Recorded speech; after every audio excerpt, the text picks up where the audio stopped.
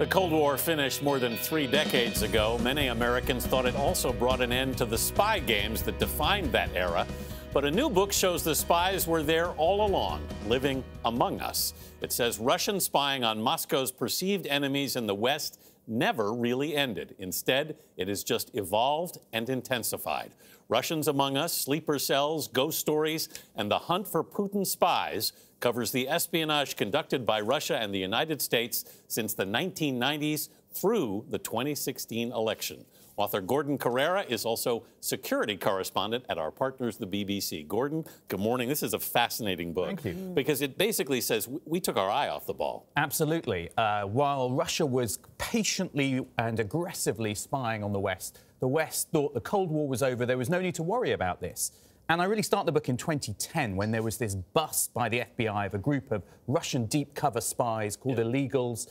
And it was seen as a kind of weird throwback, a joke when they were swapped for some other Russians in jail. People didn't take it seriously, but actually it was a sign that Russia had not given up.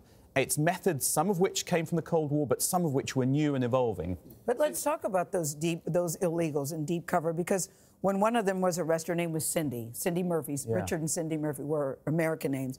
They said, it can't be Cindy, she likes to garden. Look at her hydrangeas. I mean, they were doing normal, everyday stuff, which was so fascinating to me. That's right. They were living in the suburbs. She was doing taxes for people. Yes. She and the others had spent years, decades, building their cover as Americans, posing as Americans when they were in fact Russians. They'd learned to live, to sleep, to dream in another language, to hide every aspect of their Russian past. And they would have children and too, they had Gordon. children. Wow. I mean, and what about when they were arrested? I remember one scene that stood out to me.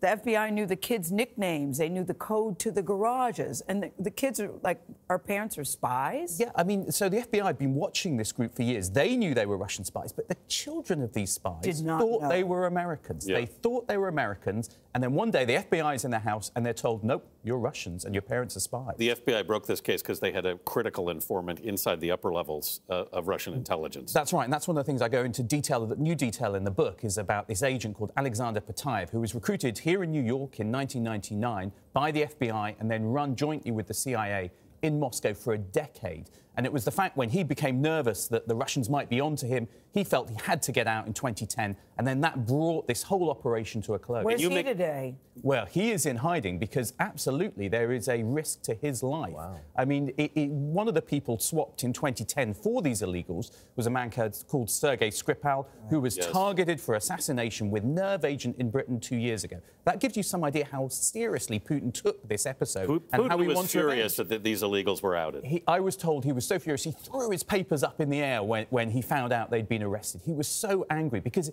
it cut to his identity. He's a former KGB officer. Yeah. He sees himself as a master spy who'd put an end to Russia's humiliation. And then suddenly here are his spies, the spies he's so proud of, being arrested and shown up. And so that was a really important moment in changing the way Putin saw his relationship with the West. We've seen the Russians attack people in England, former agents. You think they'd ever do it here? I've spoken to US intelligence officials who certainly think it's possible. A few years ago, they thought it would never happen. The Russians wouldn't risk it. Now some even say, well, we're preparing for that day when, not if, it happens. They've seen Russia become more aggressive, more brazen, more willing to take risks than it was in the past, using new methods, cyber illegals, who create false identities in days online, but also willing to use violence in a way they weren't really willing to use in the past. Gordon, what's the end game here for Putin and Russia? I think he wants to hold on to power, and he believes that he wants to keep the West off balance. And he's using his spies to basically divide us, to keep us off balance, to give himself more room for manoeuvre, and to keep his hold on power in Russia. And that's his central aim. What motivates people to turn on their own country, though, Gordon? That's a good question. I think it's different. It's a really complicated one. I mean, of course, sometimes it's money, sometimes it's ideology, sometimes it's just a sense of grievance. It's really complicated. And talking to spies, you just get a sense it's a very human, individual story. And that's what I wanted to capture in the book. Sometimes it's about the human stories, about why people get involved in spying and what it's like to have a family and be a spy. Yeah, you did it very well. Gordon Corera, thank you so much. Russians Among Us is on sale today.